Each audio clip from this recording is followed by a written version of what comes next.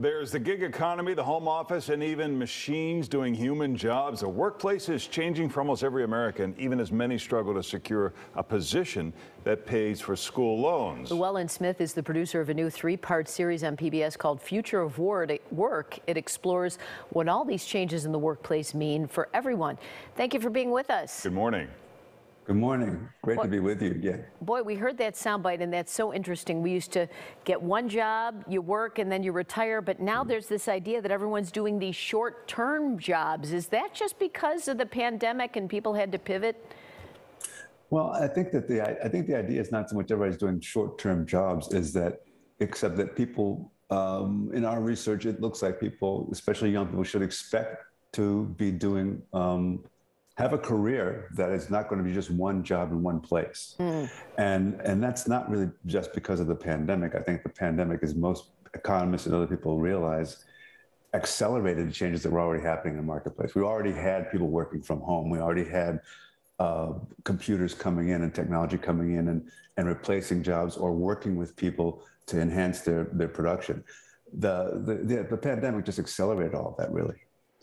I would think it would be difficult to bounce from job to job and do as well financially to fulfill the so-called American dream with the 2 cars and the big house. Does that mean that the culture is just going to shift for what the younger generation is looking for?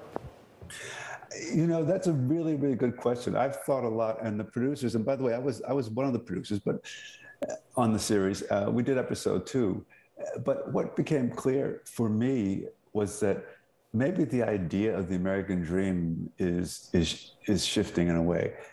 It was very much, I think, driven by the idea that the proof of our value in the society was, and the proof of our success was the material conquest that we could accomplish.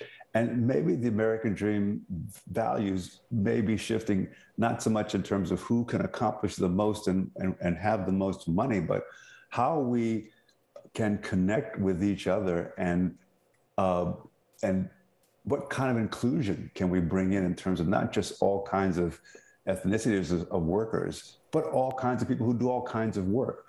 One of the things that we explored in this series, especially in episode 2, was the way that the pandemic forced us to realize that there are whole communities of people who simply were not they were not doing well. They were not doing as well as we would want.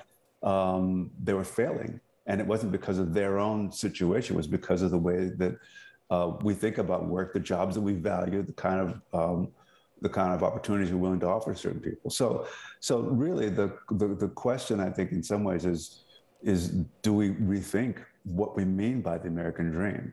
Are people rethinking going into debt for college? Are the trades on the rise?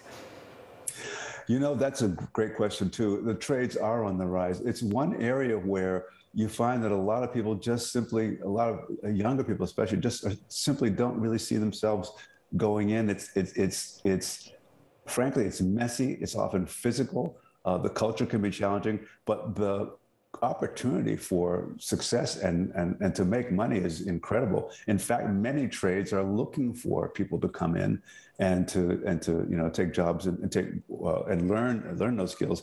And as a number of scholars point out, the plumbing is not going to change. AI might change the world, but the plumbing is not going to change. So you're going to need a plumber. The machines are not going to come in and do your plumbing. That is the truth. Well, it's a fascinating series, Future of Work, streaming now. You can access it on PBS app. Also watch the digital series on PBS Voices YouTube channel. Thanks, Llewellyn. Thank you.